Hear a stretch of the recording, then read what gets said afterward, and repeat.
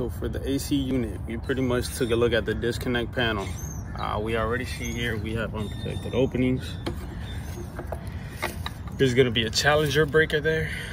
Pretty much these are outdated, but us as inspectors, we still open up the panel. We take a look at the wiring and obviously see if we see any more defects there. Pretty much. I'm gonna have you take a look at me open this up.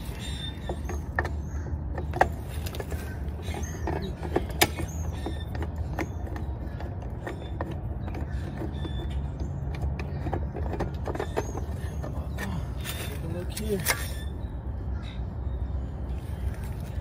All right, let's see what we got going on here. So again, pretty much with unprotected openings, we start to see pretty much mud tubes back here, all insect stuff right there at the top, and then some corrosion here. The wiring looks fine though.